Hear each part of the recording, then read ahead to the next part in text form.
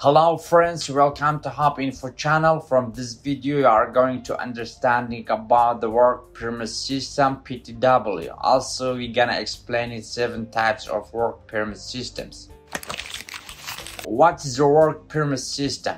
Permit to work systems PTW. It's a document procedure that authorizes certain people to carry out specific work within a specific time frame. It sets out the precautions required to complete work safely based on a risk assessment.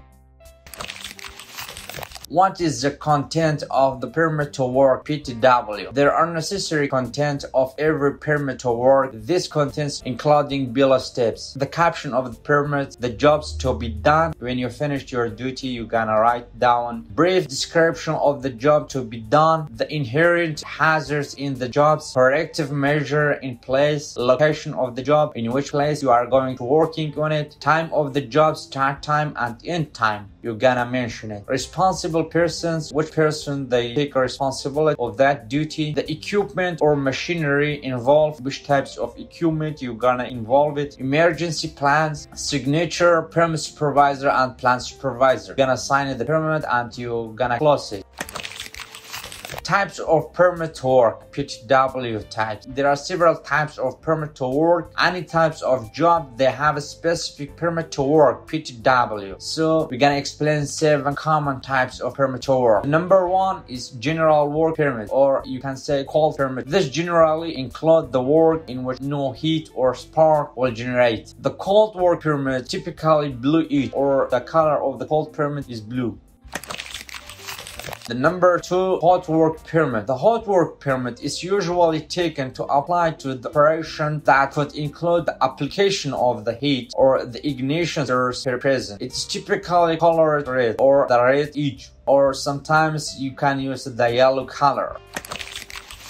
Height work permit, or working at high permit. This type of permit authorization to work on elevated space 2 meters from the ground, be it ladders, scaffolds, mobile elevated work platform MEWP, and the other space that are off the ground.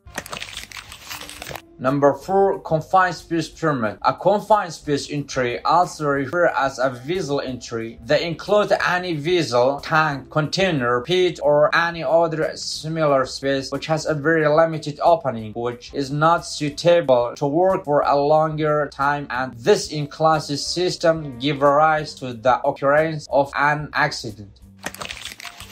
The number 5, excavation work permit. This permit covers the authorizations for personnel to mine or dig land in order to build infrastructure, extract resources, or unearth hidden artifacts.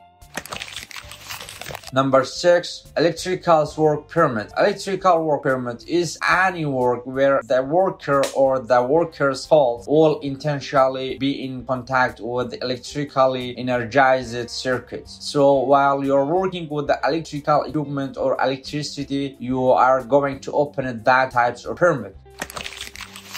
The number 7, chemical permit. This covers the authorizations to working with the harmful chemical substance or in a chemical-induced atmosphere that is either toxic or corrosive by nature. So while you are dealing with the chemical substance, so you're gonna open that types of permit.